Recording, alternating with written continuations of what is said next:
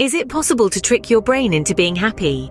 A question that's been on the minds of many. Our brain, a complex organ, holds immense power over our emotions. It can elicit feelings of joy, sorrow, fear, and excitement. But what if we could harness this power? What if we could manipulate our brain to feel happiness on demand? The concept isn't as far-fetched as it sounds. Just as we can train our muscles for strength, we can condition our brain for happiness. It's all about understanding that happiness isn't a fleeting emotion, but rather a state of mind that can be nurtured and developed. It's about self-motivation, mental conditioning, and a shift in perspective. Imagine for a moment the ability to create joy within yourself, irrespective of your external circumstances. A world where happiness is not just a byproduct of good fortune, but a result of conscious effort. If happiness is a state of mind, could we potentially create this state at will? Recent scientific research suggests that we might be onto something. A fascinating exploration into the realm of neuroplasticity and cognitive psychology reveals incredible insights.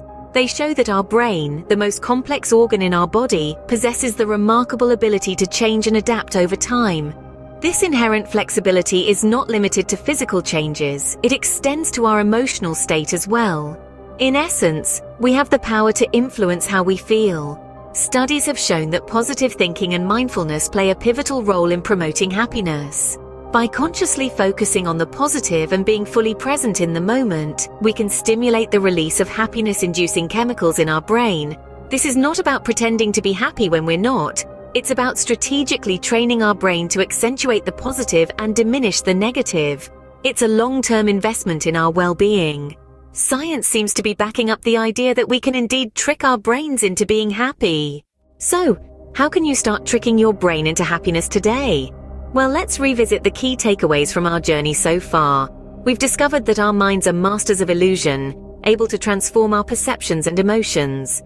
We've also delved into the science of happiness and how our understanding of it has evolved over time. The first step to tricking your brain into happiness is positive thinking. By consciously choosing to focus on the good, we can start to rewire our brains for joy. Incorporate this into your daily life by starting each morning with a positive affirmation or two. Next, practice mindfulness. This involves being fully present in the moment, aware of where we are and what we're doing. This can be as simple as taking 5 minutes each day to meditate, focusing on your breath and letting go of any distracting thoughts. Lastly, remember the power of mental conditioning.